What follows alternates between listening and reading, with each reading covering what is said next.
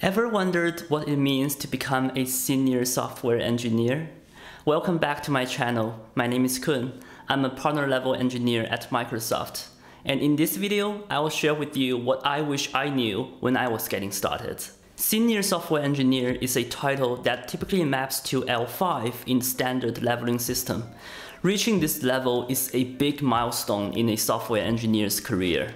It signals that you are now carrying significant responsibility for your team's success and being looked up to as a role model for junior engineers. A common misconception that I keep hearing is that to become a senior software engineer, you need to be really good at coding and learn a lot of different design patterns, programming languages, and technology stacks. That is wrong.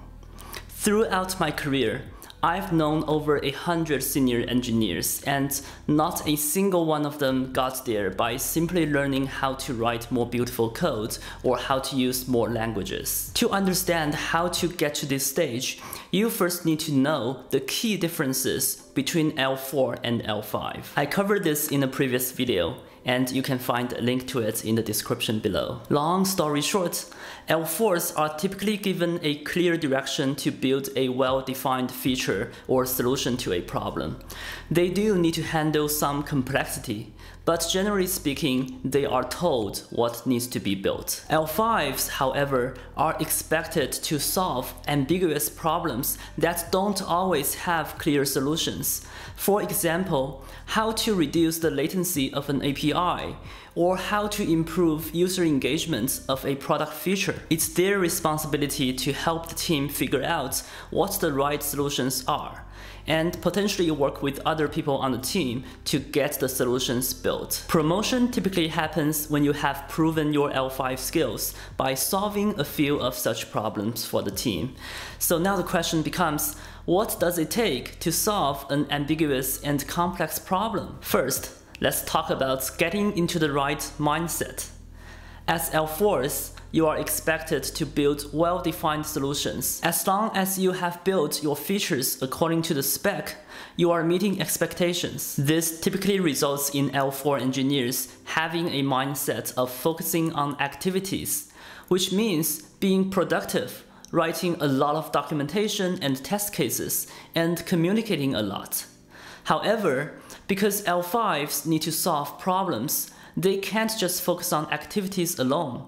They need to focus on the outcome or impact of their activities. It doesn't matter how much code they write or how beautiful the code looks. If it didn't actually solve the problem, they failed. The mindset of focusing on impact is the first leap you should take to accelerate your transition into a senior engineer. Once you have internalized that, you then need a proper skill set to help you solve the problems. Let's walk through the problem-solving process to show you what that looks like. When you get assigned an ambiguous problem, the first thing you should realize is that there can be a lot of different potential solutions to it. We call that a solution space.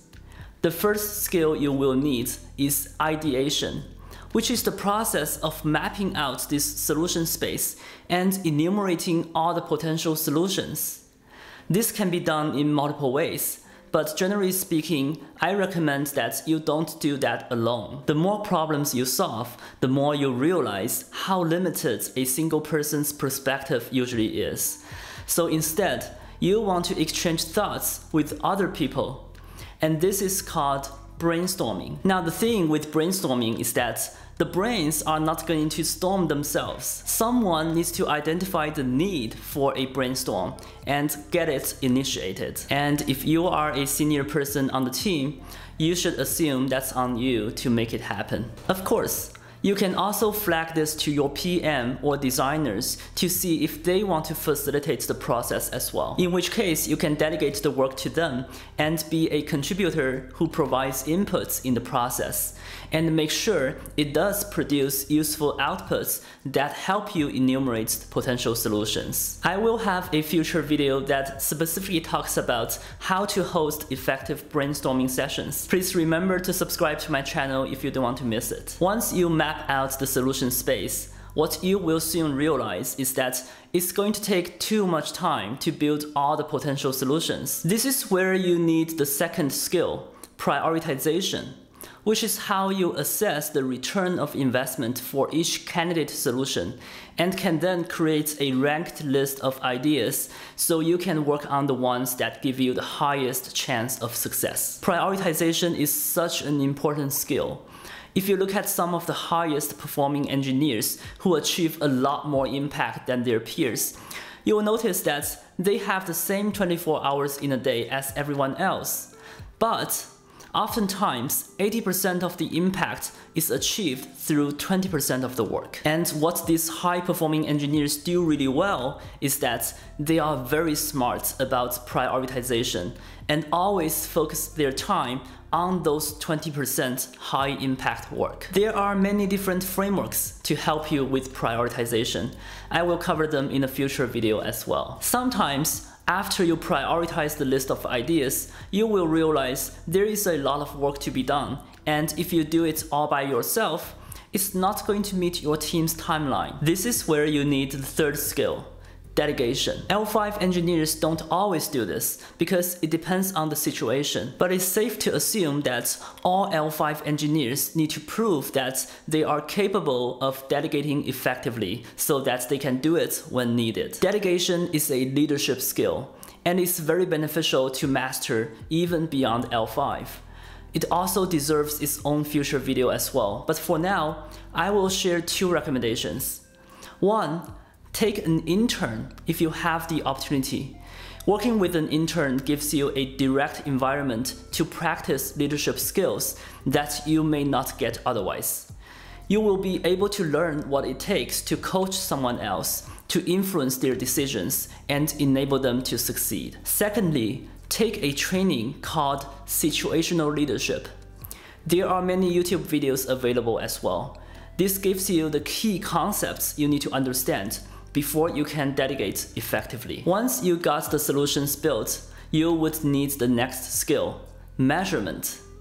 This is where you use a data-driven approach to validate whether the solution has indeed solved the problem or not. Ideally, the success criteria or measurement plan is defined upfront before you even start implementing the solutions, so that the measurement itself can be baked into your execution plan and timeline. For example, you might need to do some logging work to make the results measurable. Having proper measurement helps you track progress, validate success, and communicate impact.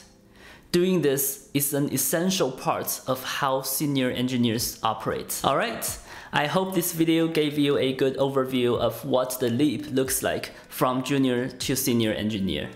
If you found this helpful, please click the like button so that more people can benefit from it. I will continue to make videos to help software engineers like you succeed. See you next time.